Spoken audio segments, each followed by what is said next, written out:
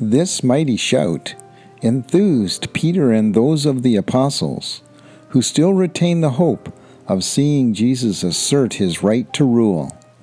But these false hopes were not to live for long.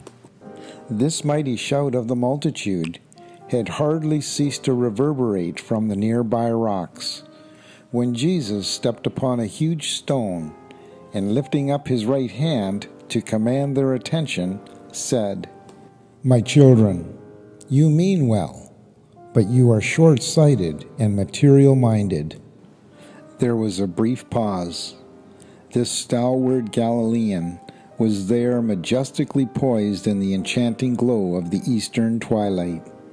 Every inch he looked a king, as he continued to speak to this breathless multitude. "You would make me king, not because your souls have been lighted with the great truth, but because your stomachs have been filled with bread. How many times have I told you that my kingdom is not of this world? This kingdom of heaven which we proclaim is a spiritual brotherhood, and no man rules over it seated upon a material throne.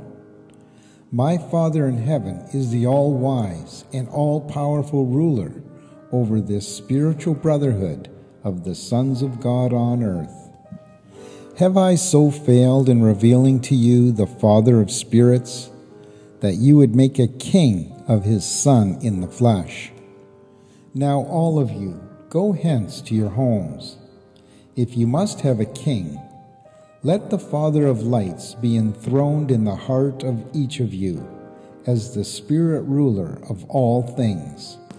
These words of Jesus sent the multitude away, stunned and disheartened.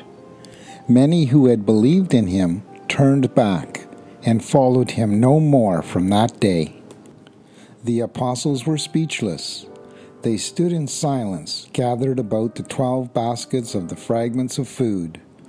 Only the choir boy, the Mark lad, spoke, "And he refused to be our king."